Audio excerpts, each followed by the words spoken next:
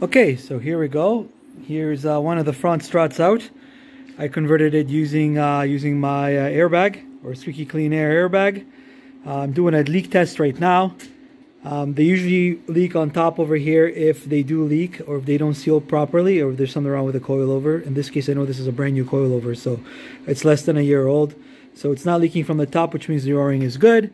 A lot of the times also they leak from the bottom when it comes down to the threads over here as well, because there's internal O-rings, it's not leaking.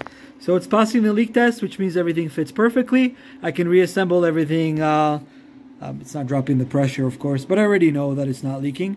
I can reassemble everything back up, and off we go. So the Forge Motorsports coilovers are convertible. You can convert them for the MK7.5 GTI. And yeah, we're going to put a custom bag on it, a slimmer bag. I got some airlift bags here as well, but we all know that the airlift bags are, you know, yeah. So we're going to put these away. These are my spares. And yeah, everything works good. So we're going to put it back together. We're going to put it up in the front. And the GTI is pretty much, the struts are back. The rear is already inflated. I'm going to be able to lay it out on the next vid. Bada beam, bada boom. Okay guys, so this is how I routed the lines. Here are the bags. And we're running a ladder line that goes around here. And then just a continuation with the previous videos on how to run the lines. Obviously it goes underneath here, and then behind the shield, loops around here. And then it goes into the ladder line really nice and clean, so it allows it to have a nice little loop for going up and down and movement, so there's definitely no issue. So if this helps you guys, perfect. So that's how we did the fronts, and took it for a test drive. Been driving it for a couple of days, no issues obviously, but it's always good to remove it and double check on everything. There's also no rubs on the bag, so we're good to go. So far so good. So we'll continue on, and here we go. Okay, well, wiring, we're gonna run a main wiring harness. We're basically gonna run it from the battery. Right behind the battery over there, there's a grommet that goes through the firewall. Very easy. You can access it close to the clutch if you have a stick. I have an automatic, well, DSG automatic, so it comes out where probably around here, I would say. Around there, as you guys can see.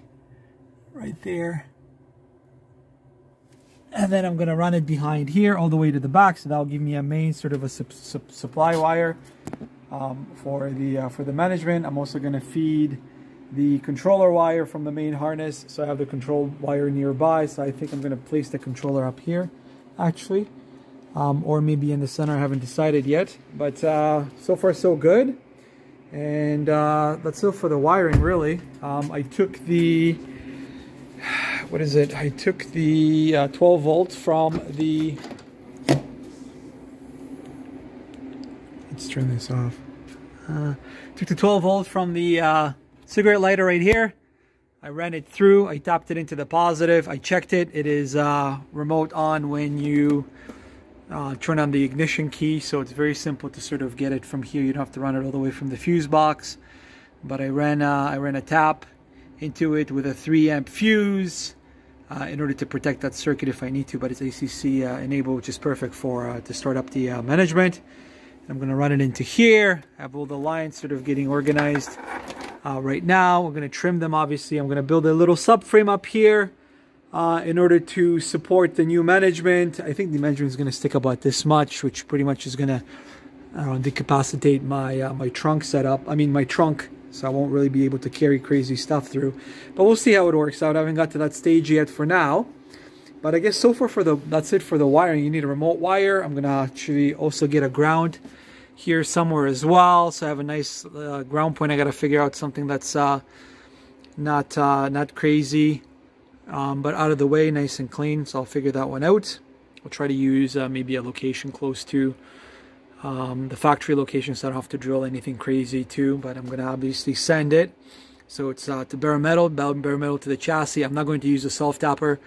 I never use self-tappers when it comes to doing grounds, is because it's pathetic. Those self-tappers come loose and then there goes your ground. So kids, don't do that. I know there's a lot of people on the internet doing you know, self-tappers when it comes to doing grounds. Do not do that.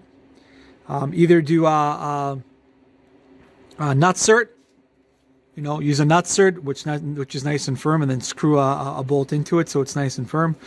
Or use a threaded tap drill bit, so you create a thread, and then that way when you have a threaded piece and you're able to thread in a bolt into it, and when you thread in a bolt into it, it's going to be a lot more secure than just doing a self-tapper that can come loose at any time, and there goes your grounds, and then you're going to scratch your head while driving your car while your management doesn't work. It's one of the common issues. So we're going to continue on and go a step further and get it all set up. All right, so it's finally back. I can't believe it. This thing is finally laying on the floor. It looks pretty fucking insane. It's bagged. I love it. Finally. I've been saying it for about a year that I'm going to bag it, and I finally did it. Forge Motorsports coilovers and SqueakyClean air conversion kit specific for Forge Motorsport coilovers. I love the coilovers, so I didn't really want to go and change it up and just spend extra money. Yes, I know, even though I run an air suspension brand, and we do our own struts and our own air suspension, you know, I don't have to necessarily run my full struts, especially when I already spent the money on forged coilovers and I don't want to resell them. I love them. So they ride very similarly to what our suspension rides. Pretty much both Forge and ourselves, they use Taiwan-made dampers, so the quality of the actual suspension is good. Obviously they don't do air suspension, but we do, so we just spiced it all up. And now this thing is running SqueakyClean air bags, and as you guys can see, it drops like a mofo, and I love it. So mission accomplished. Right now it's running static air. We're gonna start working on the management, but so far so good.